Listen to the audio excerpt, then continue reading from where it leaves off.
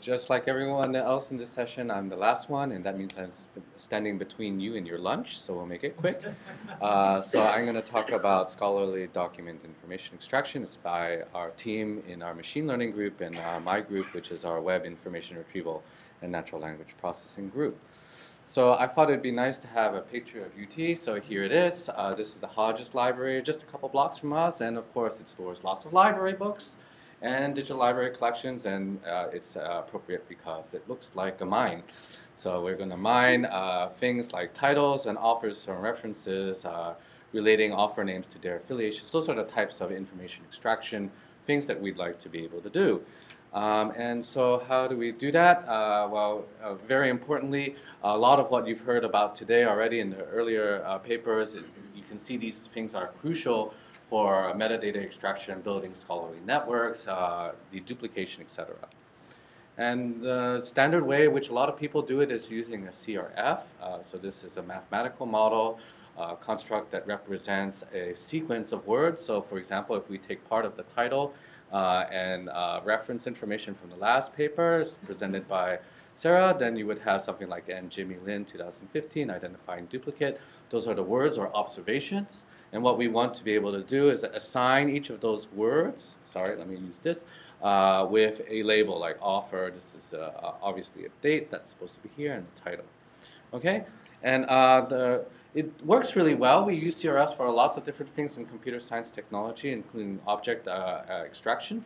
But it doesn't capture long-range, non-adjacent dependencies, which is really common in scholarly information extraction. For example, here you can see the author and the title are separated by a field in between, date, and we don't have the way of representing that easily using a linear CRF.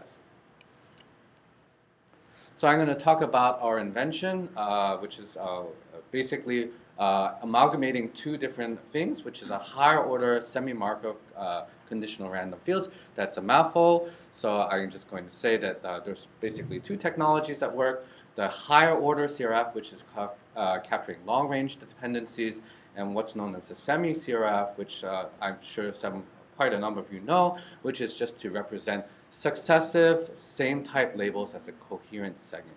Okay, that doesn't make a lot of sense. Don't worry, I still have 5 more minutes. Okay, so higher order CRFs doesn't make a lot of sense. In Singapore, we like acronyms, so I'm going to make another acronym, HO-SCRF. That doesn't make it any easier to pronounce.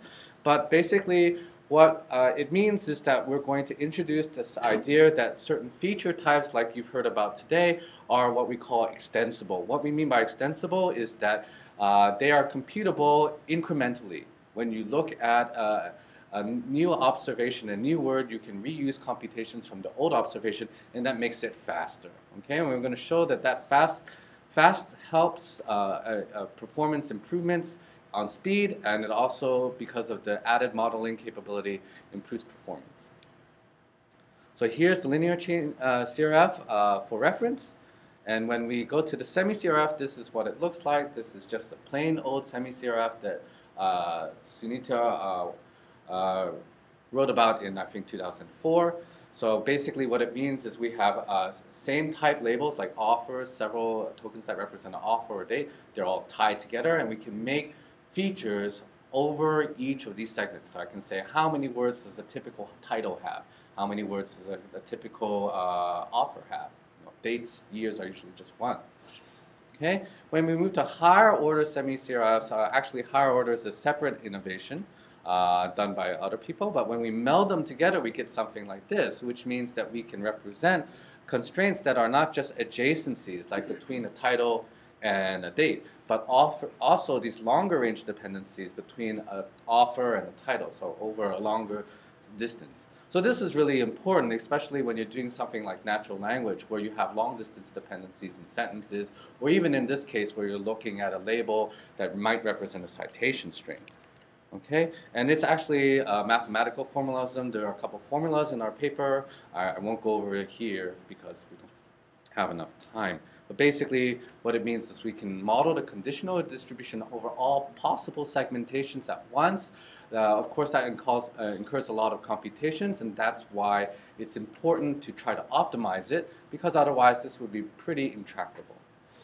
Okay. So our key observation, if there's any takeaway from today, is that we are going to segment certain types of features as extensible and some that are non-extensible.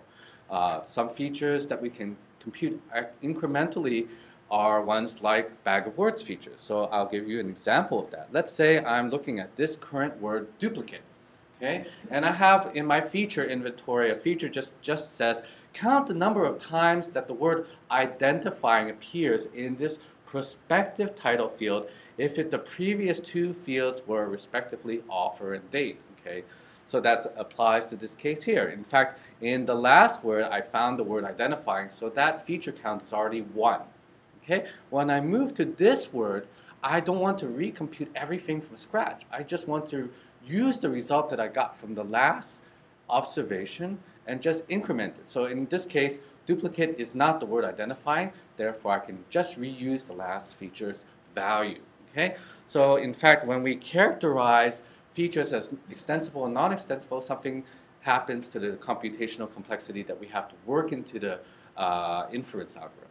The good news is that most of the features that we are going to use are standard unigram features. They're already in this extensible class, and we can use this in an easy way to compute the current value of the field. The way we do that is to basically use the idea of memoization. So anyone who's done dynamic programming knows what this means. Edit distance, all of this relies on this idea of memoization, which means that we reuse the values from previous computations to help you with the current computations, right? So in standard higher order CRFs or in semi-CRFs, the current algorithms don't optimize for this. We have changed the inference procedures for calculating the forward and backward variables, for marginal probability calculations, and for Viterbi decoding to do that. Okay, and this is that trick that happens. Basically, when we have extensible features, we can reuse previous computations, and the computational complexity class drops from cubic to quadratic for these extensible features. And as I had hopefully convinced you earlier, most of the features that we use as information extraction professionals or feature engineering are extensible. So there's only a handful of features that are higher order Markov that don't obey this complexity class. Okay, so enough about that. Does it help? Okay, well actually you could use higher order semi-CRF already. The problem is it becomes pretty complex because the jump from quadratic to cubic represents a big haul. Okay, so I'm going to talk about data sets that we use. The free tasks that I introduced at the beginning, they're the same free tasks that we're going to use in our experiments. And the data sets are available, they're online, and just like as in the first talk, those data sets are available. You can use them for any of these tasks. Okay, so reference string parsing. This is the idea of reference string parsing. Basically, you have a paper. At the end of the paper, you have a bunch of references. They're in string format. You want to know what fields they are. So mlight is an author's name. 2001 is a year. So you can automatically extract metadata doing this. Okay, there have been a lot of previous work published on this. One of the state-of-the-art methods is using a linear chain CRF.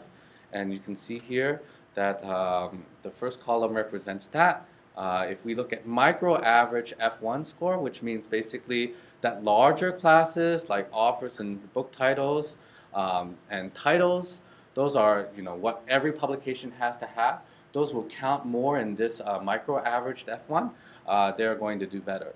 So overall, you can see at the bottom, I don't know whether you can see the bottom or not, there is a significant improvement. That doesn't look like much. From 94 to 94.35 doesn't seem like a lot, but when you're dealing with only errors of about 6%, that turns out to be pretty significant. For generic section labeling, we're doing a task like this. So this is when you have already pre-identified in a scholarly paper headers. Okay, so each section header, there might be one called related work, one called resources, and we want to categorize them to generic sections like evaluation or methodology. This is really helpful, let's say if you wanted to pull out several papers, evaluation section, and then be able to create a survey paper of which technique does well.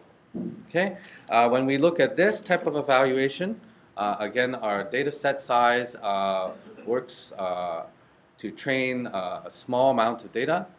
Okay, and we can see actually this particular task benefited the most from longer range modeling of the second order CRF. That means when we model not just the adjacent dependencies, but one additional, just like I showed you in the first slide. So you can see quite a big jump here of 1 percentage point. Sorry about that on the bottom, and that's very significant given that we're only dealing with errors about 2 or 3% in total.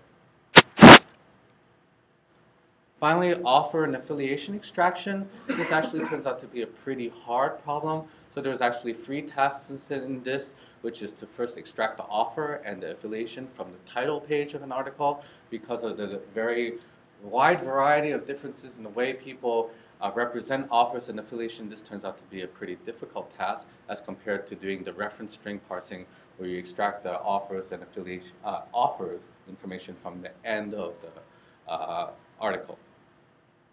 Okay, and there's another task that we're not showing here that doesn't rely on something like a CRF that does the matching between them. Okay, and here we don't see that much improvement, actually very little improvement, because the scale of our testing and training data that we have that's publicly available is pretty small. Okay, and as promised, because it's close to lunchtime, I want to just speed up my talk and talk about speed-ups.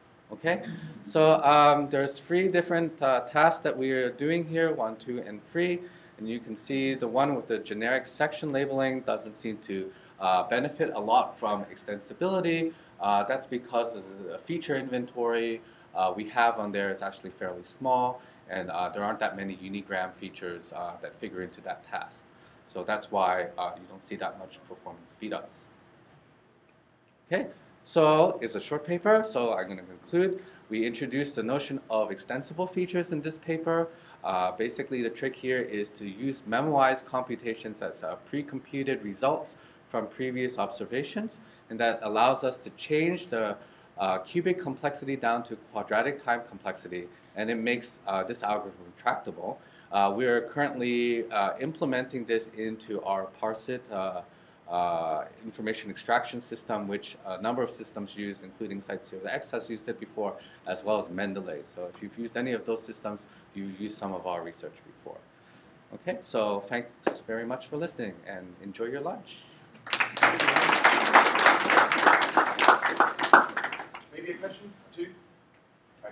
Just a quick question. I was just wondering for the author and affiliation extraction for that more difficult problem, you were extracting that from what? From the PDF, from some OCR version of it? Yes, from the PDF, from OCR PDF. So in the OCR PDF, we have information about font size, spatial location, X and Y coordinates on the page. That is given to us through OmniPage, which is the nuanced OCR engine that we run over the PDF. We have a corrupted version of our system that runs on text. So if you run PDF to text and you get out this representation, we can also do it, but of course the performance is not nearly as good. And the sample was across journals, articles from different journals, for example, not just from one. Yes, very much so. So that's one of the reasons why this data set is pretty important for the 2 extraction tasks, is we look at a wide variety of journals, so especially humanities, and I think especially high energy physics. We have a really big problem. We have tons of offers, hundreds of offers on one paper. So there are some from each of these different sectors, and that's from previous work that we published that data set. But that's a great question. Maybe there was some last question here. Okay. Some of the improvement over just vanilla linear CRF seems to be less than 1%, or sometimes it's in that range. How much slower is it compared to just vanilla linear CRF? And I think we need to do, because the difference is very small, would it be helpful to do some significance testing? Just because maybe it's just this data set that we're seeing this improvement. That's a great question. That's a caveat of our system, is that running higher order semi-CRFs is a lot slower than linear chain CRFs because of the computational complexity. We've made it more tractable. What we're going to do in incorporating it into our open source software is to only run it for extraction problems where we feel that the confidence level of the linear chain CRF is low. Okay, when the system is a little bit confused, then we're going to give it a little bit more firepower to do the disambiguation with respect to the sequence labeling. We won't run it for sequences where the CRF is, the linear chain basic CRF is pretty convinced that it works well. Yeah. Right. Again, for the sake of time, let me stop here, please, and thank you, Minion. Please join me in thanking all our speakers. I thought it was a great session.